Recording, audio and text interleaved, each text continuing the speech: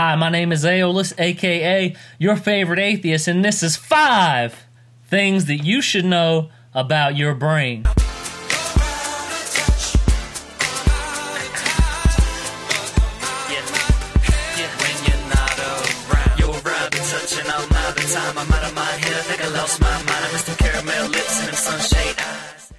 Number 1. Music is one of the few activities that uses your entire brain and an activity that your brain actually craves. Researchers have found that listening to music makes your brain light up like a lava lamp, and it releases dopamine similar to when you eat or have sex. Number 2, a scientific study has shown that having a blood alcohol content of 0.075 actually puts you at your creative peak. I guess Ernest Hemingway was really on to something when he said, "Write drunk, edit sober." There's actually a beer that has been created called the Problem Solver that is created specifically to get you to 0.075 or your creative peak.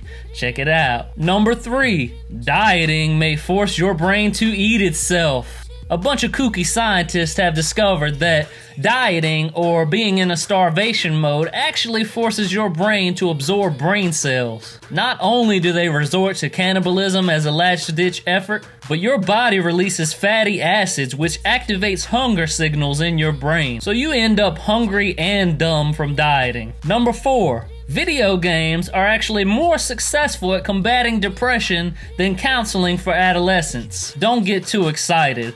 The video game was actually created by scientists to be a self-help game, which actually helps combat the depression even more because adolescents love video games, right? However, if video game designers incorporated some of this science into their video games, we could actually market them as a good thing, if they aren't already good. Number 5. Half of your brain can be removed in a surgery and have no effect on your memory or personality. The surgery is called a hemispherectomy.